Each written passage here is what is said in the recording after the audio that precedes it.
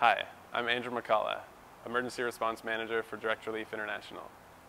Over the past 18 months, I've been overseeing Direct Relief's response to the 2010 earthquake in Haiti, which killed over 200,000 people and left another 1.5 million homeless. Thanks to the help of our corporate donors, Direct Relief has been able to supply over 700 tons and nearly $70 million of medicine and medical supplies to over 100 healthcare facilities throughout Haiti.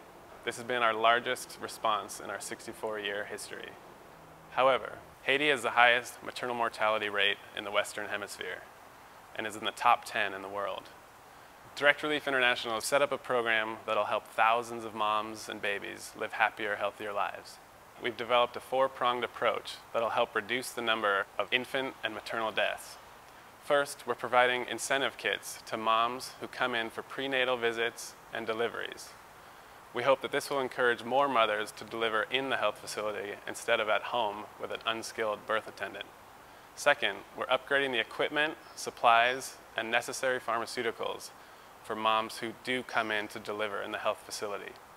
Third, we're providing 5,000 rapid HIV test kits to test pregnant moms so that they don't pass on the virus to their babies.